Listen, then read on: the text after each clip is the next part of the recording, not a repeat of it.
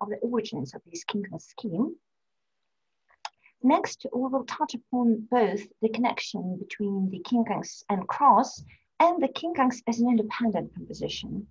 And finally, I will conclude with the meaning and significance of the king-kangs in early medieval period.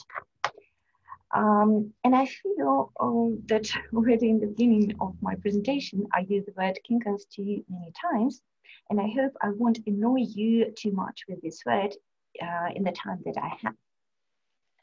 So, as we all know, the cross pattern, although its history much more ancient, became ubiquitous in the Middle Ages as a Christian sign with multi-layered meanings. It signified Christ's death and resurrection.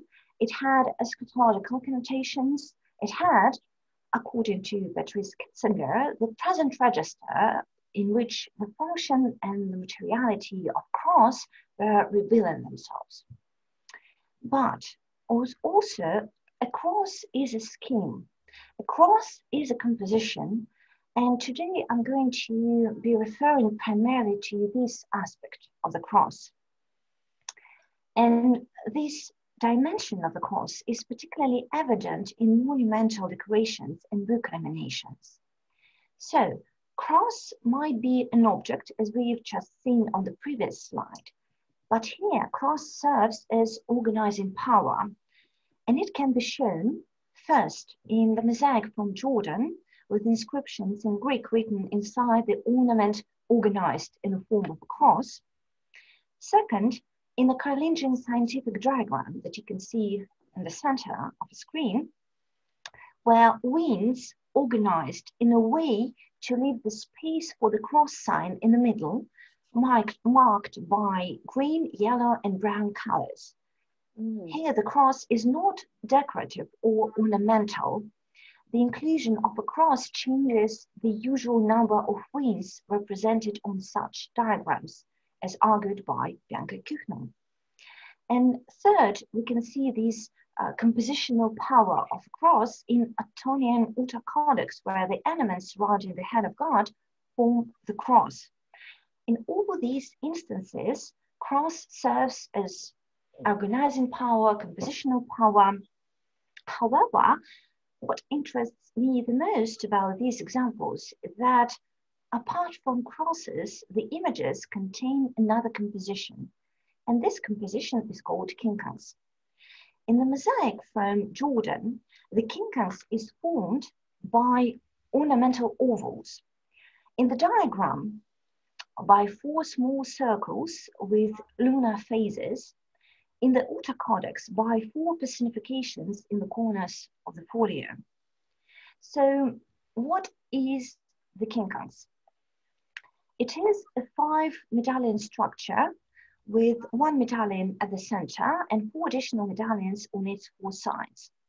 One may find this structure very, very familiar because it is a pattern that could be recognized on a dice, but it might be even more familiar for those who study medieval art because it constitutes one of the main medieval iconographies, namely Maesters Domini, or Christ in Majesty with 4 evangelists.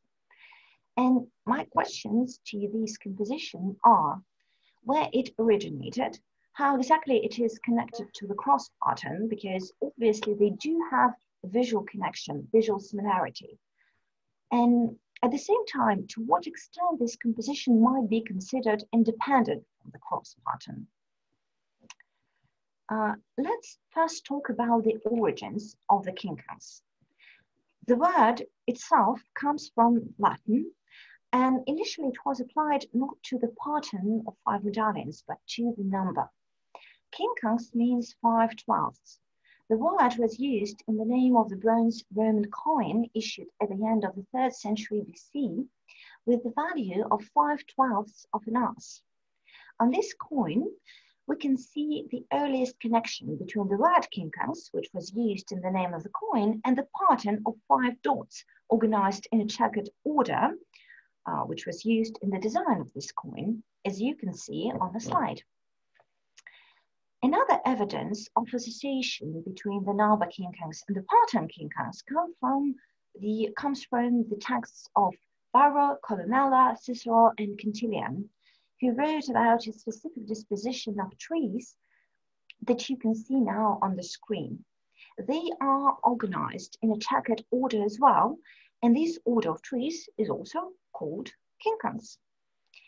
Notably, both Cicero and Quintilian describe the plantation of trees organized in a quincunx as a pleasure for the eyes of a spectator.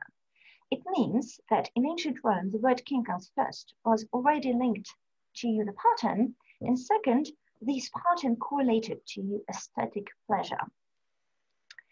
Where we can find the earliest evidence for the quincunx pattern in art.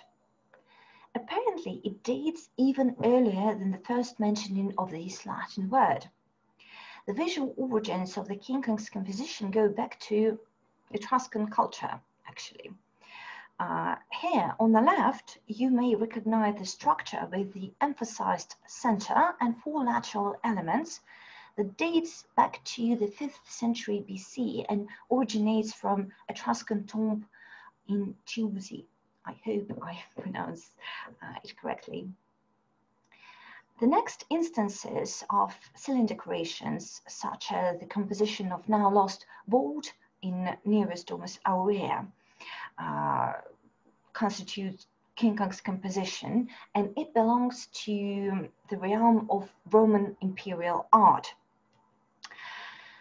And finally, in the 2nd century AD, we have a side of a lead sarcophagus with the cupid in the middle and 4 personifications in the corner that you can see on the right. These are the main instances of the quincunx in pagan context. As you can see, they are very scarce. Regardless, these instances demonstrate at least 2 things. That initially the quincunx disseminated primarily in Roman context, because apart from nearest Domus Aurea, there are other evidences of existence of this pattern in monumental decorations. And second, it was not related to the cross in this pagan context whatsoever. If it's not related to the cross, then in which circumstances it emerges in the first place, where we can find more statistically accurate data, because in the pagan context, we don't have a lot of the quincunx patterns. We can find them in the later Christian examples that continue the tradition of pagan wall decorations in terms of their structure. They might provide us with this answer. Quincunx starts to emerge in the situations where circle combines with a square. The vault in the catacombs of Marcellinus and Peter is one of the most illustrative examples of such because, and I'm talking now about the one on the left, it constitutes an elaborate case in which the quincunx is only a small part of a bigger arrangement, and the interplay between a circle and a square is so evident. Here, the quincunx is created by a rectangular in the compositional canna and by the 4 roundels attached to its angles. They are needed to smooth the transition from the angular center to a bigger circle. In another cubiculum that you can see on the right, it is cubiculum from the same catacomb, a complex concentric composition fills the ceiling of a square chamber, and in order to mutually harmonize both forms, 4 additional roundels were added to the corners of the ceiling. However, I would argue that the main reason why the quincunx scheme disseminated so widely from early Christian to early medieval period, and not only in the monumental decorations, but in all kinds of media, was not because it was such a convenient scheme to use on the ceilings of centered edifices, but it was due to its close resemblance to the cross pattern and the dependence on it. In what follows, I will demonstrate this principle using the examples from mosaic pavements, jewelry decorations, coins, and book illuminations. For a start, one may look at some of the mosaic pavements in pagan and Christian contexts. Both of these examples demonstrate the unity of the cross and King Kong's patterns within one composition. However, in the Christian context, the cross starts to prevail. For instance, in the mosaics from Villa Piazza Armerina in Sicily, with the entirely pagan subjects as its theme, namely an erotic scene in the middle accompanied by female personifications, the cross is formed by 4 hexagons and 4 half medallions, and the set of other 4 roundels compose the quincunx. Here, the quincunx and the cross are relatively equal. But in the 8th century pavement from Jordan, which we've already seen at the beginning of my presentation, all meaning and power is given to the cross, while the quincunx serves more as a design choice.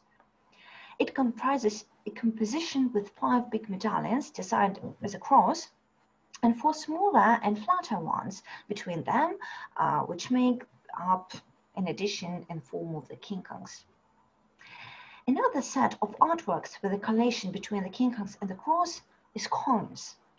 One can witness the obverse and reverse of an 8th century Anglo-Saxon coin issued in the rule of Kentish King Offa of Mercia.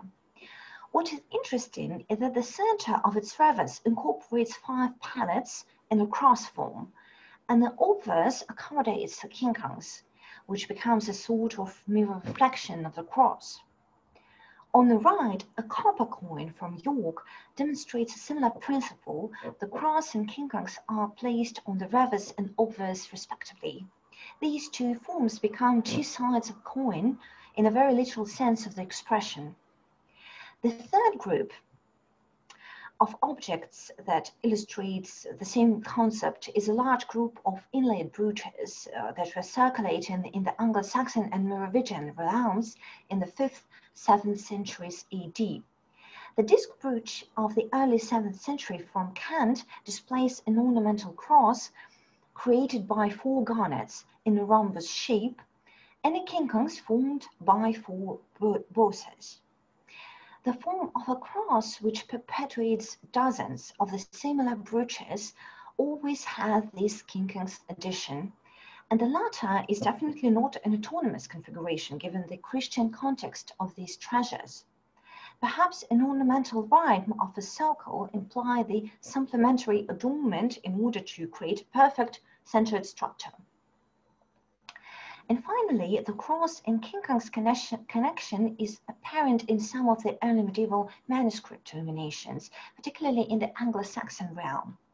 The most important example of such is the Lindisfarne Gospels, where the quincunx on folio 94 is integral to the form of a cross.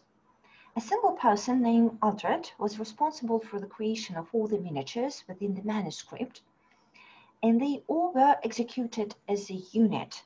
Thus, the cross on folio 94 is part of a uniform program. Here by program we mean corresponding symmetry potentials, the same patterns of composition of construction. This force, or rather the mastery hand of a talented illuminator, produced 5 4-page miniatures representing 5 crosses, including the one on folio 94. And constructing a cross, Andret basically by accident created the quincunx pattern as well. I hope you can see 5 medallions here. Perhaps this example, more than all the previous ones, attests to the close correlations of these 2 forms. And the representational symbolic aspect of a cross leads to inevitable suggestion that since the quincunx so often accompanies this important Christian emblem, its wider dissemination from the 4th century AD onward indeed might be directly related to the new status of Christianity. In order to partially redeem the quincunx from this deep dependence on the cross, we may look at some of the 8th and 9th century examples of Maesters Domini. On one hand, in the Vivian Bible, we encounter an absolute unity of 2 schemes. Their unity represents the unity of 2 testaments. The prophets placed in the cross pattern and the evangelist in the quincunx, and all elements are harmonized by the dominant figure of Christ in the middle. Such a coherence, such visual agreement of testaments is particularly important for this manuscript since it contains the whole Bible, both testaments. On the other hand, in some instances, such as the Gandahina's Gospels, the quincunx forms a completely independent structure. The quincunx and not the cross is used here to accommodate this composition on a rectangular folio. Thus, the independent quincunx scheme is actually, in a way, a cross for rectangular book format. Although the origins of the quincunx form and the cross form are quite different, in the Christian iconography they became strangely interchangeable because of their eventual formal similarity. And the problem of their gradual compatibility is actually very interesting, and we can treat it during the discussion. So, as a conclusion, I would like to talk a bit more about the semantic aspect of the quincunx scheme, because so far we were dealing with formal similarity between the cross and the quincunx patterns to prove their deep congruity. But what are the semantic implications of their resemblance? The quincunx, as well as cross, expresses the hierarchy between the center and periphery, and at the same time, the unity and harmony of all the elements within itself, unified by the center. But another sense-bearing similarity is based on the significance of the number 4 for medieval culture, which is so beautifully represented in the 4 arms of the cross. And we see this significance in Christian iconography in the representations of 4 evangelists, 4 cardinal directions, 4 cardinal winds, 4 rivers of paradise, 4 angels at the corners of earth in the apocalypse, and so on and so forth, all of which might be exhibited through both of the forms discussed above. It means that, although the origins of both forms are drastically disparate, the visual semblance generated the semblance in meanings. In the years following the Norman conquest, the 11th century chronicler William of Poitiers wrote an account of the life of William the Conqueror, in which he included a lengthy description of the treasures that William the Conqueror brought back from the newly conquered England to furnish the churches of his home, and noted that the women of the English people are very skilled in needlework and weaving gold thread. That William of Poitiers singled out needlework, and in such gendered and racialized terms, is consistent with other contemporary sources that not only praise embroideries, but relate their production to the skill of English women. A significant survival of embroidery from this period is, of course, the Bayeux tapestry, the embroidered epic that tells the story of the Norman conquest. However, we may be reasonably sure that the tapestry provides an incomplete picture of the talents of needleworkers in this period. William of Poitiers specifically described the skill of English needlewomen working in gold thread, and the tapestry is made in wool. An earlier survival, the 10th century Cuthbert vestments, survive as evidence of this more glittering tradition, worked as they are entirely in gold and coloured silk threads on a silk background. The vestments are consistent with praise of English women's needlework which predated the conquest. The earliest recorded praise of a needlework in Britain was Thomas of Ely's admiring description of a gold-embroidered stolen maniple that St Etheldreda, the Abbess of Ely, made for St Cuthbert in the 7th century, and which existed as a continuous tradition into the Opus Anglicanum works of the later medieval period. Embroidery in the 11th and 12th centuries should therefore sit at the apex of our understanding of the development of this great embroidered tradition, and its apparent association in surviving literature with gendered and racialized identities during a time of social and political upheaval around England's conquest suggests that a study of visual art in this period that situates embroidery at the center of our understanding would prove fruitful. However, embroideries have historically not occupied a prominent position in studies of art of the 11th and 12th century, if indeed they have been included at all. Detailed scholarship of early medieval textiles is often confined to singular studies, which emerged first from an interest galvanized by the arts and crafts movement in the 19th century, and often authored by those with a background in medieval embroidery, as with Grace Christie's 1938 catalogue here, which is still sort of the most comprehensive catalogue of English medieval embroidery. The assumption that embroideries were the work of women may be assumed to have contributed to the marginalisation from broader art historical studies, though this is a surprise to no one familiar with Rosika Parker's seminal 1985 text, The Subversive Stitch, in which she outlined how the exclusion of embroidered works from art history has served as a means of marginalising women's contributions to the art historical canon. This is, however, complicated by uncertainty surrounding the identity of the makers of embroidered works. In no case is the gender of the maker of any surviving embroidery from this period known, and art historical studies which assume them to be the work of women are sometimes so excessively certain as to appear essentialist. In his authoritative study of the biotapestry, David Wilson asked, "Need the tapestry have been made by nuns, or even by women?" The answer is probably by women, but not necessarily by nuns.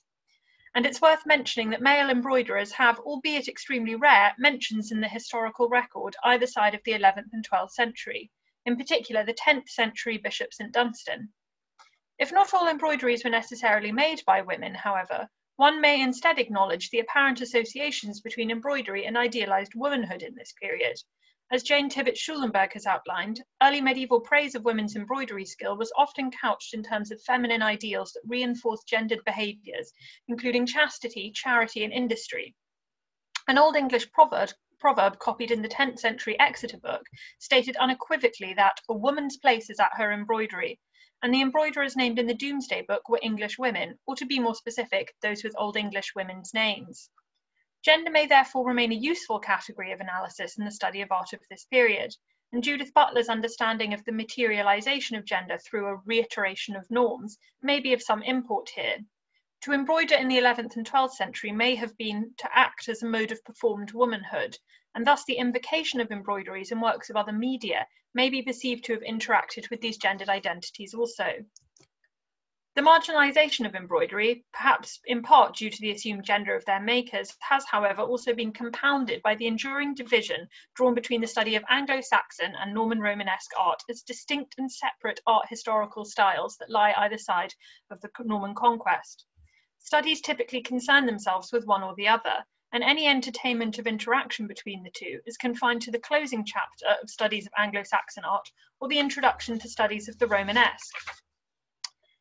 It's a division entrenched by the historical belief that the two opposing styles are the work of two distinct races, the Anglo-Saxon and Norman peoples, and that this ethno-racial difference affected the appearance of their artistic output. David Talbot Rice's 1952 study, for instance, explained the perceived difference between late Anglo-Saxon and early Norman sculptural and architectural styles by the prevalence of Norse blood in one and of Latin blood in the other area. And as late as 1992, George Zarnecki claimed that the Norman people shared a taste for well-balanced hierarchy, visible in both their feudal system and their art.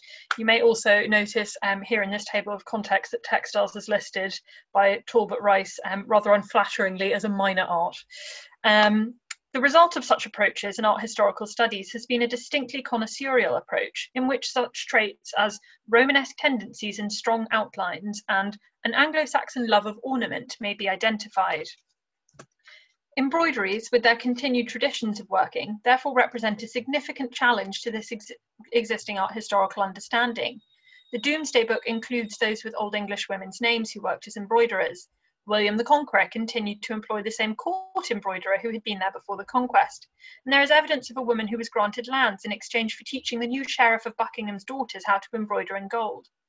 This has thus far received only tangential acknowledgement in art historical scholarship, as a seemingly continuous tradition of embroidery undermines the overriding narrative of historical disruption in this period.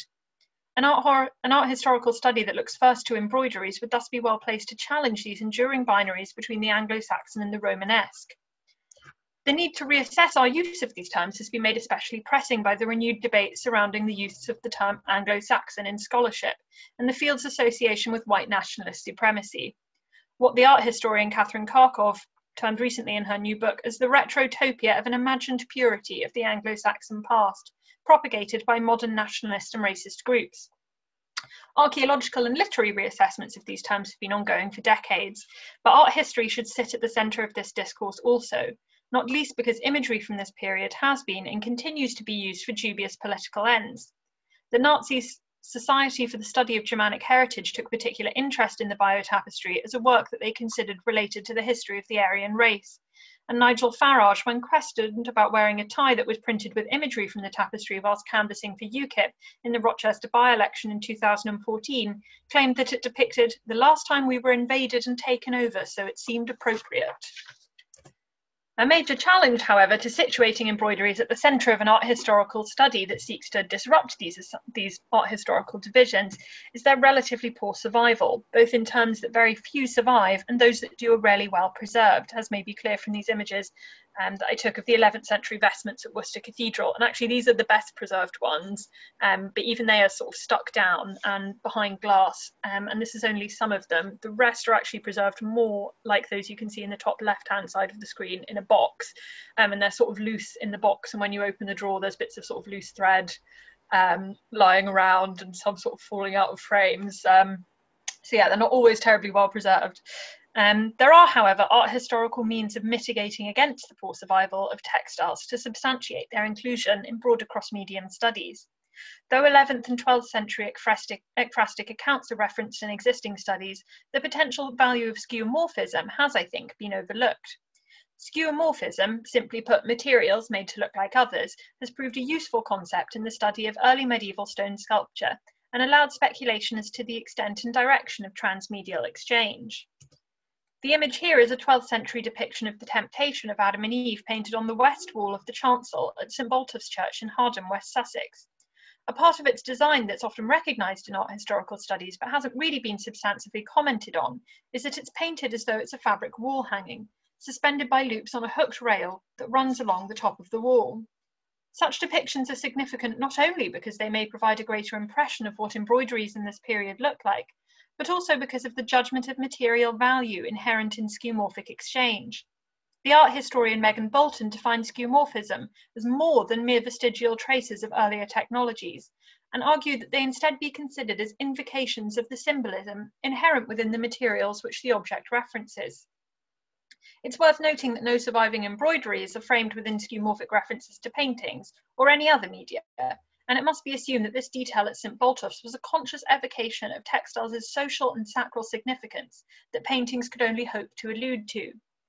Such an interpretation may also provide an alternative means of engaging with the role of race and gender more broadly in this period. Bolton's description of skeuomorphs as powerful signifiers of social understandings have been outlined as an alternative to the taxonomical approaches which characterise so many art historical studies of this period. And thus I propose that if the mediums that were skeuomorphically invoked may be determined to have had clear cultural associations with certain gendered or racialised identities, as embroideries were with English women, then the cultural import of these identities within the Anglo-Norman cultural paradigm may be assessed without resorting to the identification of essentialised traits. Considered within the historical evidence for the position of English women in this period, this visual evidence becomes yet more compelling. That the incoming Norman ruling class sought to strengthen their hereditary claims to the lands they acquired after the conquest through marriage to elite English women has been recognised, and subsequent genealogies of English kings often reference their matrilineal Saxon side. It could be argued that the continued patronage of and clear reference to the perceived value of embroideries in works of other media, like the conscious intermarriage of Norman lords to English women, was a purposeful cultivation of the insular woman, as what the post-colonial cultural theorist Homi Bhabha may have recognised as such a performance of difference that he deemed essential in the construction of cultural hybridities that emerge in moments of historical transformation. In the case of the paintings at St Botolph's, it is a particularly valuable approach. The painted schemes are part of the so-called Lewis group of wall paintings, which consist of those in the churches in Clayton, Westmeston, Coombs, Plumpton and Hardham in Sussex, all believed to date from the late 11th or early 12th century. The treatment of these paintings in existing art historical scholarship typify the connoisseurial and essentialist tones that have limited the study of art in this period. Dating to the period after the conquest, they are often examined for either Anglo-Saxon or Norman traits, as a means of assessing the long-held belief that the paintings were the work of the same school of continental craftsmen, employed by the Cluniac Priory, founded in Lewis in 1081 by the first Norman, Earl of Surrey. It is an approach typified here by the art historian Charles Dodwell. Of course, if the Norman artist had settled in England, he could be considered to be Anglo-Norman. Such a description reveals the instability of these racialized terms so frequently applied to art historical studies, as race is seemingly dictated by one's place of origin, place of work, associated cultural centres, and is visible in one's artistic output. Race in this period may indeed have been this complex and changeable, but to assert that such nuance is visible in the stylistic depiction of the human form with little historical corroborative evidence is to resort to an essentialist understanding of artistic practice. Geraldine Heng, in her recent study, The Invention of Race in the Middle Ages, argued that race in the medieval period may be best understood as a structural relationship that managed human difference, and which, in the absence of clear physiognomic differences, may have been signalled through a series of cultural cues. In the context outlined in historical sources, skeuomorphic references to the textiles associated with English women's work may be understood as such a cultural cue, which both elevated the position of embroideries in material culture and affirmed the significance of their makers' gendered and racialized identity in the production of an Anglo-Norman culture. And thus, even if, as Dodwell claimed, elements of the paintings were purely Norman, the invocation of a material form which was so extensively associated with insular women gives a greater sense of cultural hybridity than has previously been entertained. Further evidence that painters of this period, and those of the Lewis group in particular, sought to consciously invoke the materiality of textiles in their work, is also visible in the explicitly skeuomorphic depictions of simple hanging drapes, as here at a break in the wooden dado panelling on the north wall of the nave at St. Botolph's. 3 successive painted drapes are visible, the muted grey colour of which renders them distinct from the rest of the red and ochre paint that characterises the rest of the scheme. Far from being unique, painted fictive draperies appear to have been a relatively common feature of 12th century wall paintings, as pictured here in the churches of St Mary's in West Chitlington and the church at Guerhampton. In addition to affirming the value of the materials on which these embroideries were worked, the relative uniformity of representation of these drapes across media also confirms the extent of transmedial exchange in this period. This is confirmed again by the exaggerated drapes on the reliquaries on a pivotal scene in the tapestry. I apologise here for the page join in this image. Every book that has a reproduction of the Bayeux tapestry, this image is across a page join. As a textile represented on a textile, it is an especially compelling example as it represents not only the object depicted, but also a skeuomorphic tradition of representation, which affirms the material significance of the very material on which it is displayed. Moreover, this shared imagery invites one to consider the potential for transmedial exchange between embroideries and wall paintings more broadly, and to expand Bolton's understanding of skeuomorphism further.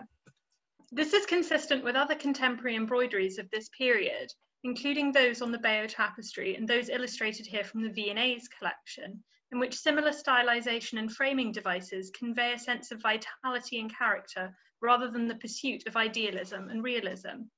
Though I'm limited in time today to expand this visual analysis more persuasively, I nevertheless hope that I've demonstrated that there was a greater degree of stylistic consistency between wall paintings and embroideries in this period than has previously been recognised.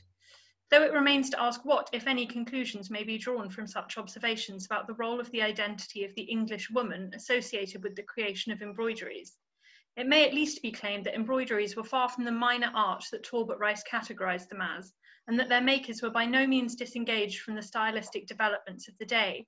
However, further conclusions about quasi-skeuomorphism and the potential centrality of these embroideries in the apparently increasingly hybrid material culture would require one to prove the direction of transmedial exchange, to identify an instance in which paintings appear to have looked to textiles and repeated their imagery. A close reading of a particular element, in this case a representation of armoured mail, may, I believe, provide some evidence for this direction of transmedial exchange from embroideries to wall paintings. I don't have much time to explain this next bit that I've been working on, but I've been looking at depictions of mail across media, starting with the simple crosshatch brushstrokes in this painting at Pireford in Surrey, and how that looks so much like the crosshatch type E embroidered stitches representing mail on the Bayeux tapestry. My argument is essentially that because of the material affinity between mail and textile construction, which is attested to particularly in riddling literary sources, what Megan Cavell describes as the cloth material nexus, but also in some material evidence. This is a recreation by Lester Macon of some metalwork embroidery based on some found in a cremation grave in Ingleby in Derbyshire. Such material affinities and cultural links seemingly left embroiderers free to construct their own metaphoric means of depicting mail, the cross-hatching that was then apparently repeated in other mediums. Not just paintings, but also here on the 11th century sculpted Winchester frieze, in which alternating raised and depressed squares bear no depiction to actual mail, but do look like the cross-hatched mail on the tapestry. Such observations confirm that the direction of transmedial exchange operated from embroideries to paintings, an observation rendered unsurprising by the more explicit skeuomorphic references to textiles in which these details, and wall paintings more broadly in this period, appear often to have been framed. And the afore-discussed historical evidence for the respective position of embroiderers in early medieval material culture makes this entirely unsurprising. This assessment is additionally consistent with the impression given by historical evidence that English women were considered loci of insularity and thus possessed significant cultural capital in the developing Anglo-Norman cultural construction. Gender and race in this period, as in our own, remain complex, at times impenetrable categories, and it is challenging to map them onto surviving visual evidence when no details about their makers survive. And going forward in my PhD project, I will continue to be guided by these questions about how to best engage with these categories. Nevertheless, I hope that the conclusions drawn today may have outlined an alternative approach.